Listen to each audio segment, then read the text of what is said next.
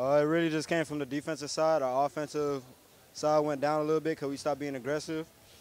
But then a couple of players came down the stretch and hit a big couple of free throws. And then we managed to get the key stops down the stretch on the defensive side to help seal the game, and that's how we ended up getting it done.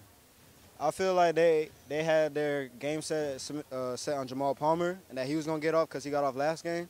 So I tried to ease it up for him and come in attack mode because they was shying off of me. Then he started to get going, so once our teammates started to get going, I feel like it just opened it up even more, and I was just getting open shots here and there. So it's really a lot for my teammate, Jamal Palmer. We've just been sticking to the game plan through these last 4 games, and that's been helping us a lot more. Our defense has been the best I've ever seen it being for the whole season. And going to Barry, I feel like we're just going to beat Barry. It's that simple. 5 games in a row. Let's get it done.